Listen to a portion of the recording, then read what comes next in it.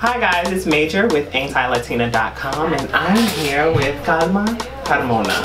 How are you? I'm good. I'm so happy to be here. Okay, so when you hear the term Afro-Latina, what does that mean to you?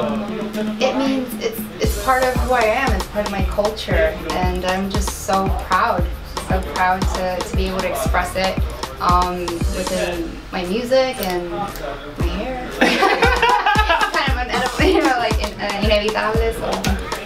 So tonight you're performing at a concert that's dedicated to La Lupe, the famous singer. How do you feel? I feel kind of full circle about it. I mean, I've always been so much inspired by her. She is the queen of Latin soul, and soul is what I do.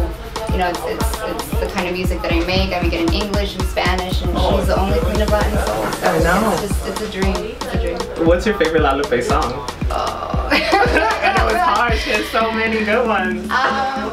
It depends on the mood, you know. But I really like the 60s vibe. You know, wow. I don't know, Se acabó, Te quiero, Loco amor, Crazy love, you know? That's a good one, that's a good one. Why do you think her music is still relevant today? Because it's soul. Yeah. And you can't pretend with soul. You can't fake it. It's something that has to come so genuine, so honest, and so from within, and that's what connects with people, and you can't fake that. So I want to change the subject up a bit. Yeah. So the recent economic crisis in Puerto Rico has been all over the news. I know. What are your thoughts on that? I think the news, I guess it depends on what news you're watching.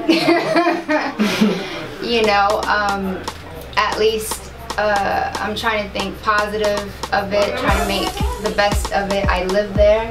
My company is registered there. So, you know, I do what I can do and to be able to try not to speak in Spanish. That's why it takes me so long. No, está bien.